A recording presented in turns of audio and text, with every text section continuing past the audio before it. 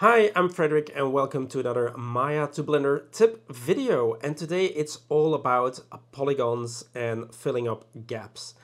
Now, when I used Maya, there was this nice tool called Append to Polygon. And when you selected the edges, it kind of filled up the space and it followed a nice loop along the edges.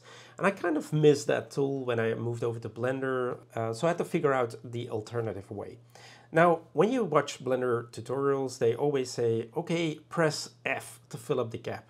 When you're using the industry standard interface like I do, F does a completely different thing, and it actually focuses on your object.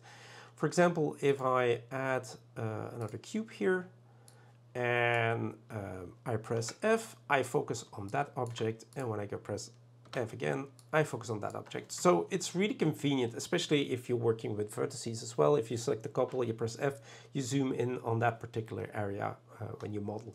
So for me, that is a no-go for changing that shortcut key. It's in my fingers, I'm gonna keep it that way. All right, let's get rid of this cube. Okay, so let's figure this out and use the Blender built-in tools to do this. Okay, so select this cube, and now we're first gonna delete some faces so we can actually fill up the gaps. So I got rid of these faces. And the first thing I always thought was I need to use the poly build tool. So I clicked that one and I said like, okay, there's an edge here I can select, I can drag it, and then, okay, but then, oh, wait a minute, that doesn't work at all. It doesn't connect up to these vertices, which is kind of annoying. Okay, so there has to be another way, right? Now, the good part is if you use the snap tools and you activate that one, and let's go back for a minute, then you can actually snap it together and then, aha, there you go. That's much better, right? But actually, it's not as good as I hoped it would be. Because if you grab one of those vertices, you see that those vertices are not connected. So you actually created a polygon, but it's a hole, and especially in models, you're gonna end up with problems later.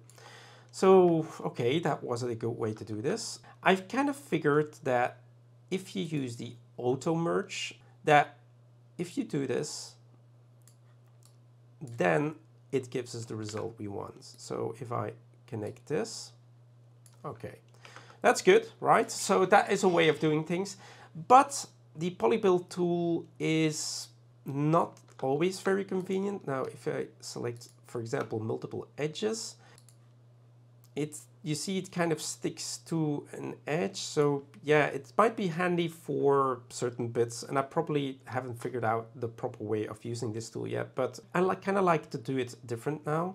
So there's this tool which uses the F key for the Blender users. When I select 4 vertices like this, I can actually use the new edge and face from vertices tool, and it's in the menu of vertex. And you can find it here. And if you would look into the Blender shortcut keys, you're going to see that there's an F behind here. So basically, it's assigned to this tool. So if you click that, there you go. You get a nicely filled up gap. Now, there's more ways of using this. Now, I've selected vertices, but the quicker way of using this is basically go to edges.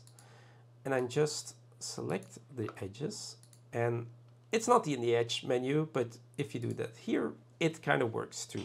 Now that is really handy when in other situations, for example, when you create a cylinder, and I've created one with with 5 sides, and so when I delete this face, if I want to fill it back up, you see if I use this polygon thing to, I don't know, it just doesn't work for me. I'm probably using it wrong. So the good thing is if I just select these sides, there you go, and we use this fantastic tool, then there you go, we have it filled up again.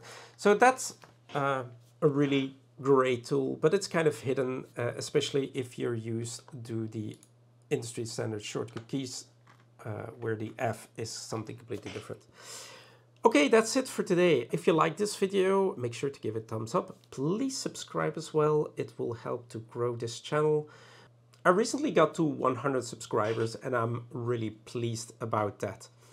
Yeah, I hope to see you next time. Bye bye.